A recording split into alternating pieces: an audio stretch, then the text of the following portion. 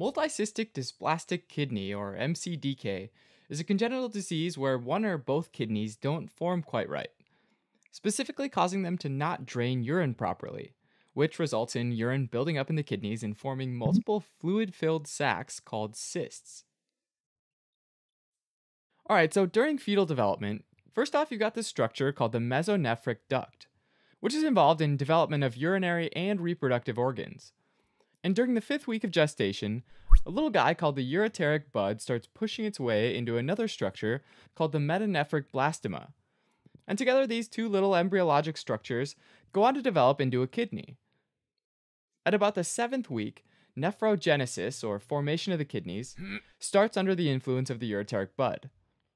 By about 20 weeks, the ureteric bud has formed the ureters, the renal calyces, collecting ducts, and collecting tubules, while the metanephric blastema develops into the nephron itself, which includes the epithelial cells and the podocytes of the Bowman's capsule.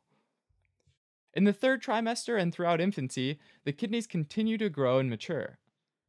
Although not completely known, it's thought that MCDK is a result of some sort of abnormal induction of the metanephric blastema by the ureteric bud.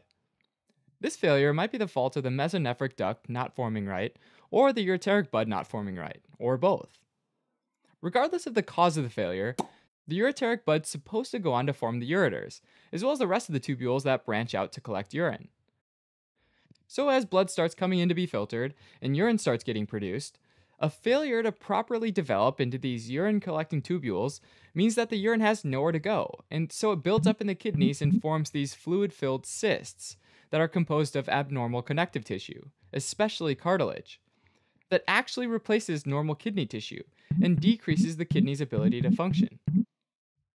Most cases are actually unilateral, meaning they affect only one kidney, although sometimes it might be bilateral, where both are affected.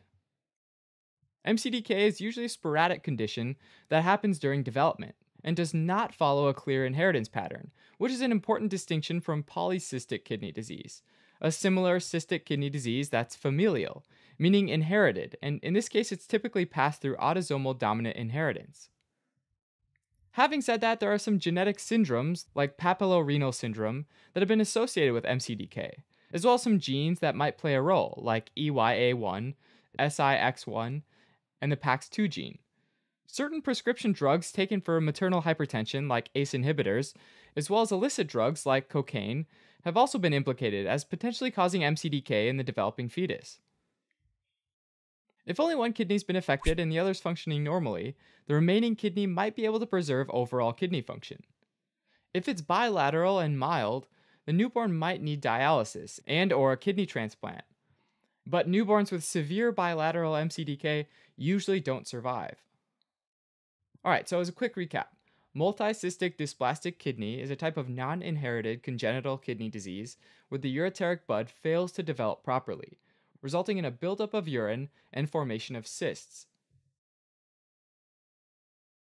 Thanks for watching. You can help support us by donating on Patreon, or subscribing to our channel, or telling your friends about us on social media.